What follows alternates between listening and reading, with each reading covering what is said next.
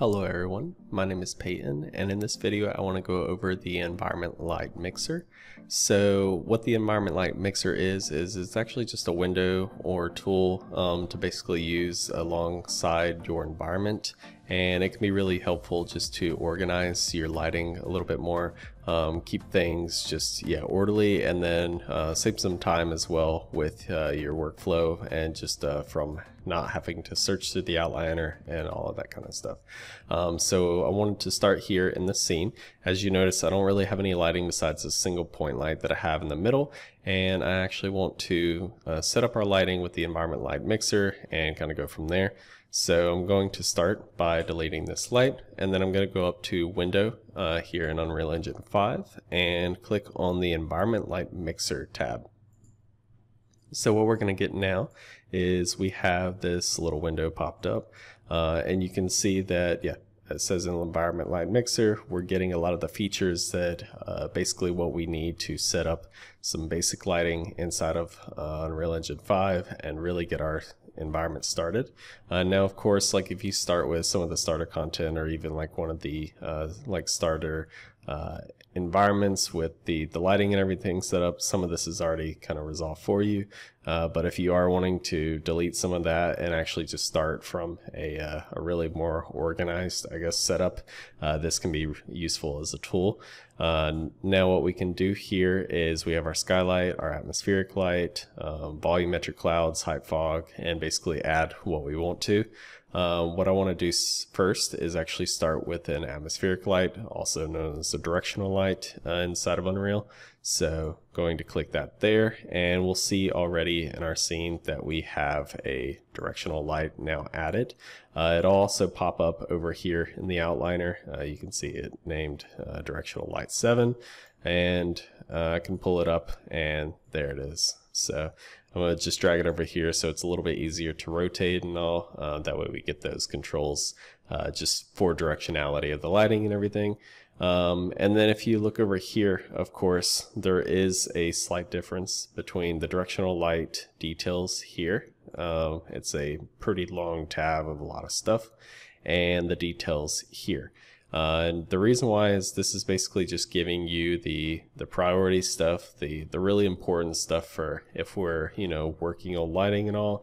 That's what it's giving you. And so what you'll notice is this little drop down tab here named minimal, and that's basically telling you this is the amount of details that is being shown. So if I change this, it'll go to normal mode, and so now we'll see that this is starting to look a lot more close to each other between this details panel and this details panel.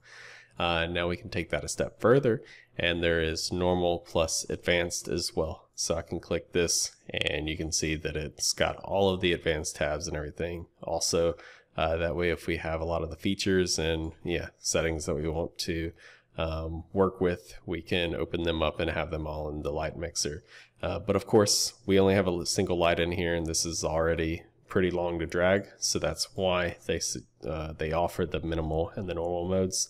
I'm going to run with minimal for right now, and if we need something additionally, I will of course add that or change it over to the normal mode. So now that we have a directional light though, I want to also add a skylight to our scene.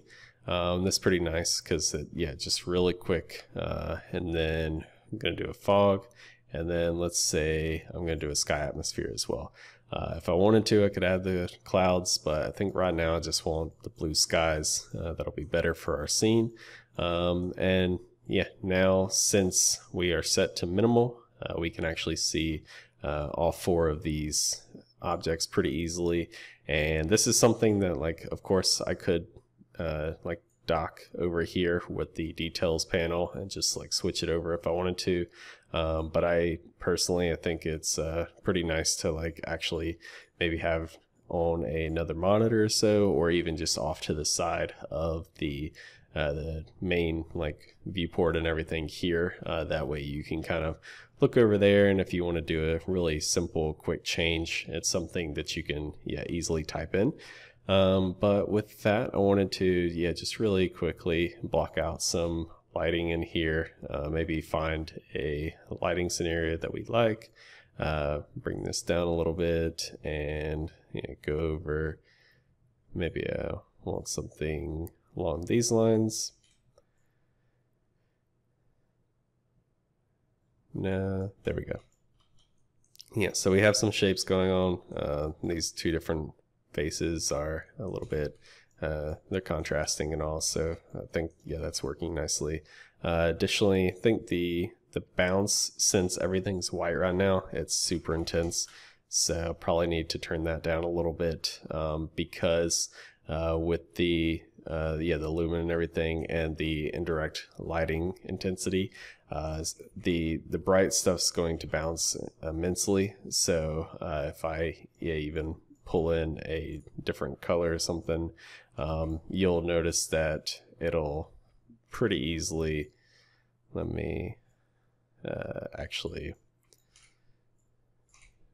I want to make a material real quick just to give an example of what I mean by that, and going to throw on a super simple, let's say blue, and that's something that's somewhat pleasing to bounce with. I'm going to hit apply, and it is now working, and so I'm going to throw this on the wall here. So you can see that the blue is actually coming off of the wall, and if I were to bump this up even further, you're going to get more of that.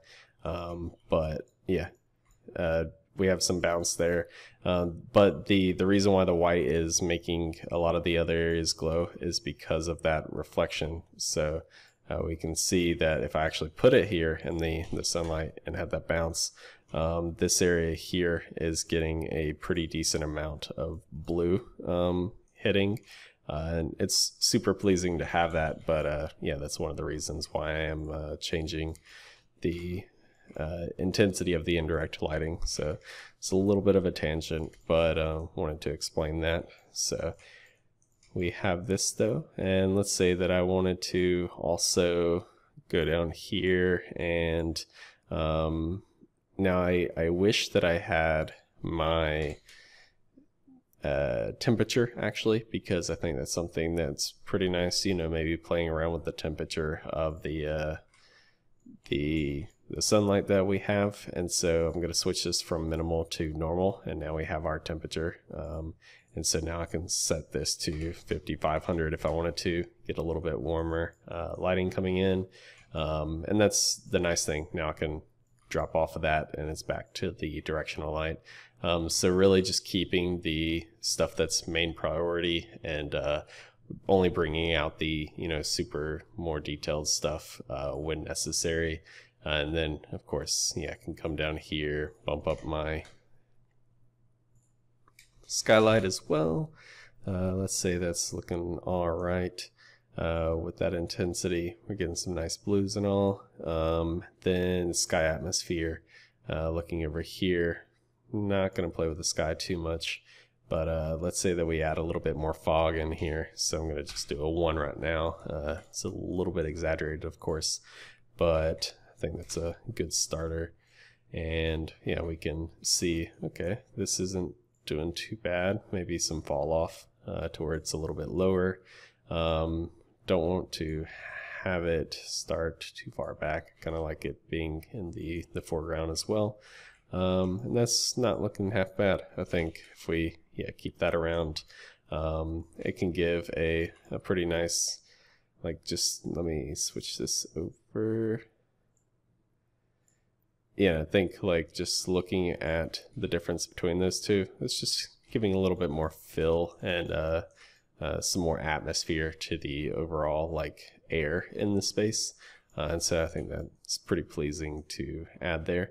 But overall, we have lighting set up now, just using the environment light mixer, and we have all of our features that we really need, just to do that. Of course, there's more things like adding other lights and all if we wanted to, but in reality, like, these are the essentials to starting like a simple exterior environment like this.